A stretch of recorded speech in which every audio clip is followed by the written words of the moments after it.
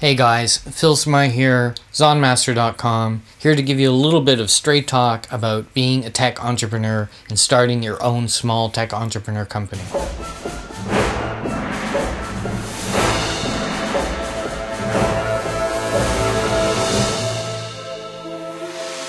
You know, it makes me a little mad looking around YouTube and other places on the internet that when we talk about tech startups, all we hear about are the unicorns, you know, and by unicorns, you know who I mean, the Facebooks, the Amazons, the Airbnbs, the Twitters, those kinds of companies. Companies that got hundreds of millions of dollars of seed investment, hundreds of millions of dollars of responsibility to those investors, IPOs, and all the rest of it. That's nice, and maybe that would be okay to pursue that. But the reality is, if you shoot that high, the vast majority, 97% or something like that, or more, are going to crash and burn with no profit and perhaps debt. So this channel, I guess, is talking about doing the thing that I did, which is bootstrapping startups. And these are startups that they make good money, you know, 7-8 figures, let's say, out of a company. But you know, I took a different path. I didn't want to shoot for that unicorn status. What I wanted to shoot for was a lifestyle. You know, I wanted to live in a certain kind of way. And that's what I've achieved. And that's what I'm here to talk about on this channel. How can we go about doing a tech startup like that? You know, I've gone both ways. I have had companies that were high profile, high investors, and smaller companies. And the smaller companies, you are always in much more control, And the best approach for me is to have a tech replacement for a manual process, or tech improvement, or a tech automation on an already technological solution.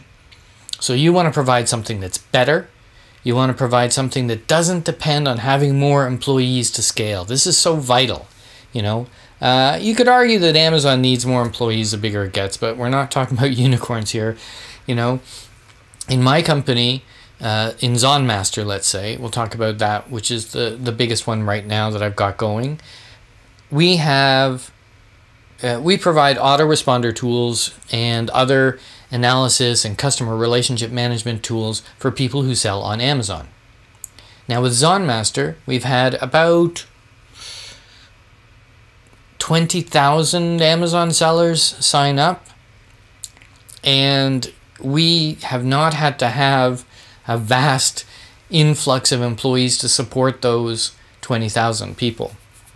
Instead, or 20,000 whatever subscribers. Instead, what we did focused on tech that automated as many things as possible. As soon as we saw something that we were spending a lot of time on, we automated it in some way or another. And our solution also was an automation solution, you know, but it was on both sides of the coin. I'm not here so much to talk today, at least, about the solution we provided, but it's how we provided that solution. Because I think how we provided that solution is the path that you should be focusing on.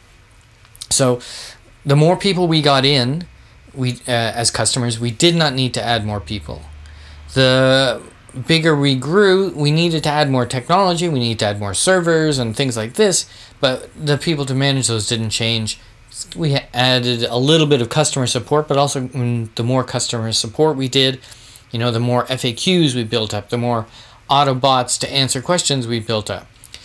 We didn't want to have tons of employees to get this thing working.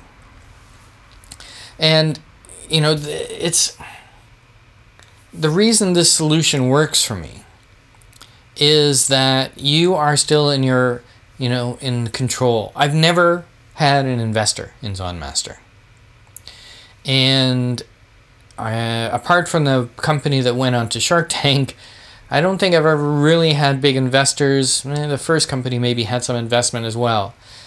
Because, as I said in another video, what do you need investment for? Be very, very careful about getting investment in. So maybe there's other channels out there that talk about being a tech startup, and they focus on the investors and why you should be getting them and what and all the rest of this stuff. Maybe I'm the anti-version of that, and maybe this channel is doomed to failure because of it. But I'm here to tell you that you do not need to have investors to build a tech startup that makes between $1 million and $20 million. You know, that's the bottom line. What you need to do is focus on your solution, focus on your customers, and forget about that side of it. Of course, you need the legal things, you need to have an accountant, and you need to have the incorporation and all the rest of that stuff. But focus on the solution and bootstrapping, because you don't want to get into a situation where an investor comes in and says, you know what, guys, it's been 5 years, I want to get my money out, and you're not growing at the rate I want you to grow, so let's just liquidate. And that happens, trust me, it happens a lot. Is this video rambling? Is this video of any help? I don't know. But I'd like to hear from you. You know, I'd like to build up a small community of entrepreneurs, tech entrepreneurs, if possible, to talk about the reality of starting a small tech business.